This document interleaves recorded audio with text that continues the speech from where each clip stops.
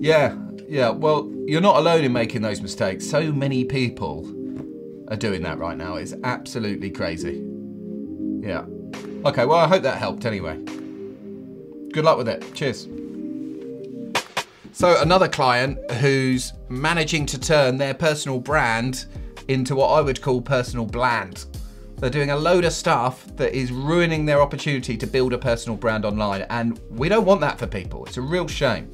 So I'm Andrew McCaskill, your resident YouTube career coach. Welcome back to the channel. If you're not subscribed at the moment, what is wrong with you? We've got so much great stuff here on the career coaching, job search coaching, and business launcher side. So don't forget to click the red button and tell other people about this. We really want to get as much help out to people as possible.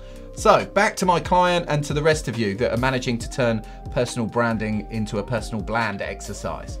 Here are some of the key watch outs when you start sharing content to make sure that you get the impact from your content that you're looking for.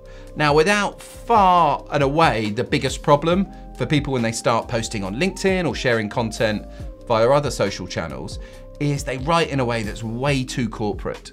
So they write as if it's business communication because that's what we've been trained on, right? The biggest tip I can give you is to write as you speak. To write as you speak.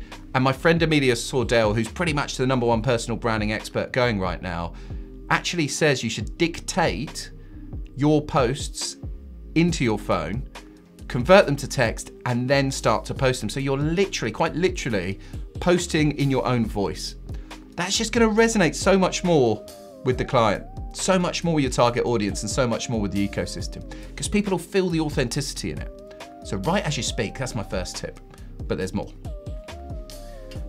What we also need to be thinking about is what we're posting on. So there's a mixture of different things that we can do, but what we don't want to do is only share information-based posts.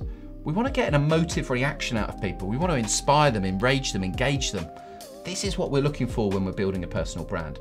So start trying posts which are maybe a little bit more personal, maybe a little bit more emotive, maybe make people laugh or get an important point across using humor that make them memorable. And overall, what you want to post is things that people that are compelled to share. Because the more you post things that you could imagine somebody sharing on because they'll identify with it so much, the more traction you're going to get on that post and the more your personal brand is going to grow over time. Now, the final bit to making sure you end up with an authentic personal brand is to create some personal brand guidelines, right? Like a little bit like the corporate brand guidelines that I'm sure you've worked with in the past, but a framework for you to use when you're posting just to guide you. It's as simple as that. So you want to think about what kind of tone am I going to use? What kind of topics am I going to post on? And what kind of formats am I going to use? And get out there and experiment. And above all, be consistent. Because the other personal brand fail is that people post 2 or 3 days in a row, then don't post again for another month, and then they dabble again.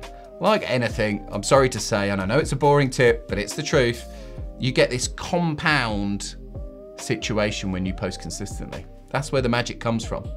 So don't fall into those traps. Don't turn your personal brand into a personal brand. Make sure it reflects you, that it's interesting, it's engaging, and it's the type of stuff that people want to share. That's how you're going to get the most bang for your buck, and frankly, how you're going to enjoy personal branding more and not make it feel like a chore and feel like something that feels just a bit more natural.